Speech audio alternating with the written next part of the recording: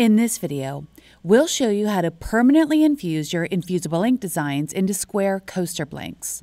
First, we'll infuse artwork created from Infusible Ink transfer sheets, and then we'll infuse artwork made with pens and markers.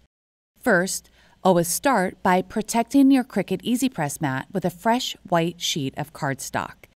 Then, take your pre-reeded transfer sheet design and make sure the ink side faces the white side of the coaster and the cork side is facing up.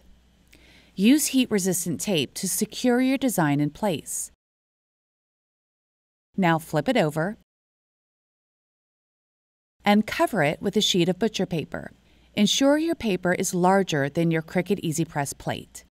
Confirm the correct settings using our heat transfer guide. And when your machine is good to go, place it right on top. Try not to move a thing and start the countdown timer. No pressure is recommended, so go ahead and let go of the handle, but do not walk away. When time's up, lift the machine straight up. Let your coaster cool completely. Use extreme caution because they get really, really hot. Remove the butcher paper and carefully flip the coaster to remove the tape.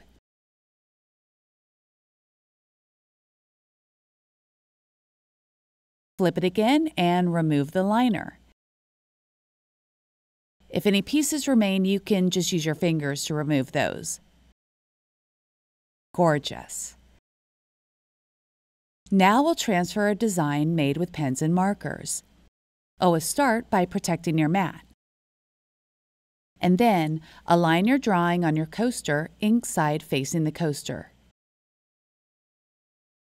Use heat-resistant tape to secure the copy paper in place.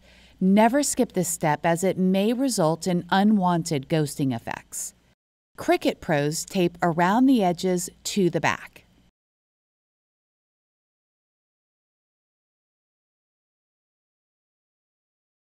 Cover your design with white cardstock that is larger than your heat plate.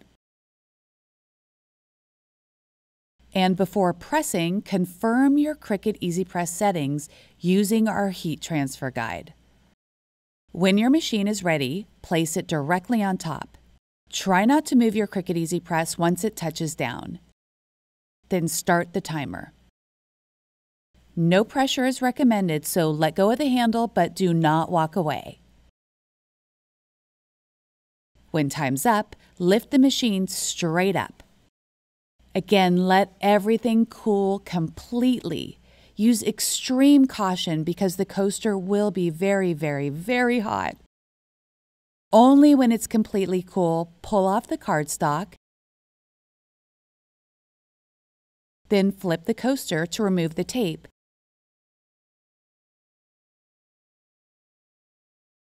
And eventually the paper as well, to reveal your fully infused design. And that's it.